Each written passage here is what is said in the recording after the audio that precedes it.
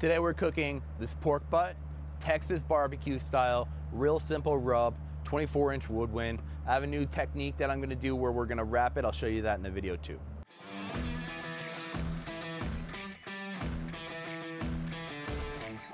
So we've got about a 10-pound pork butt here, and what I'm gonna do is I'm gonna trim the majority of this fat cap off. I don't need this much fat on it, but I do want a lot, that way it's basting itself while it's barbecuing. So we're just gonna come through and take small cuts off the top until it gets to roughly the thickness that I want it to be. Don't cut too deep when you're doing it. Thin slices. Each pork butt's different. Each one's gonna trim up a little bit different. You just kind of have to have an eye for the thickness that you're going for depending on how long you're gonna smoke it. Just make sure it's nice and even across the top, not that hefty fat cap. It's okay if you have like a little bit of the pork showing through. Let's get into our binder and our rub. For the binder, I'm just gonna use some regular old olive oil. All I'm gonna do is just put a little bit of a squirt on top, rub it all around, a little bit of a squirt on the bottom, rub it all around, make sure you get your sides. I already patted my pork dry after I trimmed it, and this is it. If you wanna use mustard, you can use mustard. Totally fine and doable. So with my spice rub, I'm doing more of like what I think a Texas style would be. So we're looking at 2 parts coarse cracked pepper, 1 part salt, and that's essentially it. But what I've done is I've come back with some whole granulated garlic, some granulated onion, and then a little bit of cumin. That's it. And then just whatever you want to do. If you want more cumin, you could add more. If you want to hit it with some paprika or cayenne, that's great. Spice it up a little bit. This is really simple. There's a lot of fat in this, and the way it's gonna smoke down and render, I feel like that's where my flavor is coming from. This rub smells super amazing, and I love how it's a little bit more coarse than your regular powdered rubs.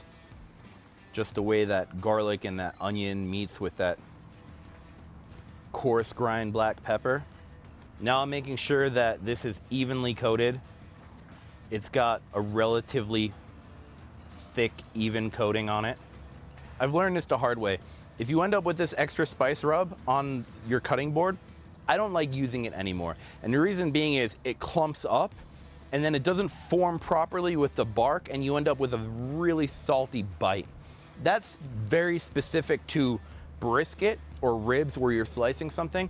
Whereas this, we're gonna shred later. That might be a little bit situational on this because it's gonna get completely mixed in. But I would recommend not using that on your ribs or your brisket if it ends up on your cutting board. Now that I've got this completely seasoned, coated all the way around with my spice rub, looks really nice. It's been resting for a couple minutes with that rub on it. Kind of like it's starting to dry brine. You can tell it's absorbing it. The liquid's coming out. Pretty soon what's gonna happen is it's gonna start sucking that liquid back in. Watch other videos that I have about dry brining, guys. Super important technique. We're just gonna throw it on the grill. I've got the Woodwind 24 here, 30 sets at 215 degrees. Right in the middle, I'm gonna take my thermometer. Now with this technique, what we're gonna do is we're gonna let it smoke just like this, high smoke, 225 degrees, until it hits about 160 inside. When it hits 160 inside, I'm gonna check it for a bark. If it's soft on top and there isn't a bark, it's gonna keep going. But once it hits 160, once it has a nice bark on it, that's what I'm looking for, then we're gonna wrap it, and I'll show you how to do that. So we've been cooking the pork for a while now. I wanna make sure that the inside of the pork is at least 160 degrees. That being said, let's check the bark.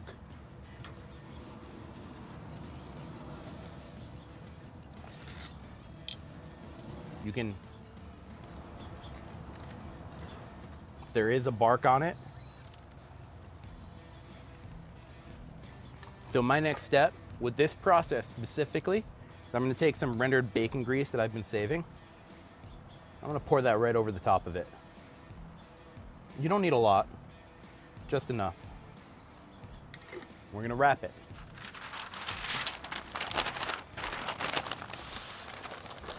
Nice and tight.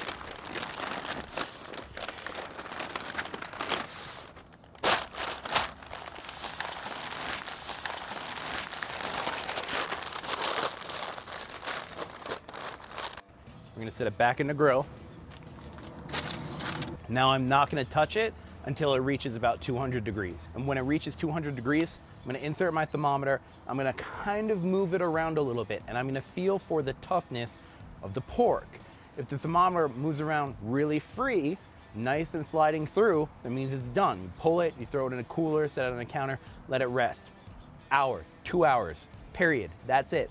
Let it rest. That way it reabsorbs all of that bacon grease, all of that natural fat that's in it. Everything sets up on it, and it's gonna be lovely and amazing. And as for the wrap itself, pink butcher paper, this stuff, brown, pink, whatever you're using, the reason why I use that is it allows it to maintain the bark and continually breathe. Whereas if I were to wrap it in tin foil to try to get it through that stage, it's going to steam it more, braise it more, keep that moisture in, you're gonna lose the bark. This will keep that bark until the very end.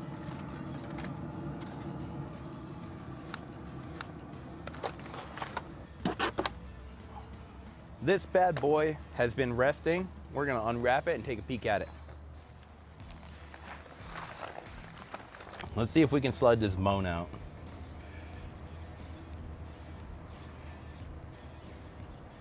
Just like that. Don't need that. And then you can see before we shred into it, really great bark. Let's see if we can hear it. So really great bark still, even though we've put grease on it, we've wrapped it, we've let it rest in the cooler for a few hours, still great bark. And then, there you go. And this has been resting for a while. You can see the steam, the smoke coming out of it. It's actually to the point where I can't really grab it, so I'm just gonna use this spatula to just break it apart a little bit. Let's give it a taste test. Look at this bark. I'm gonna grab some of that and just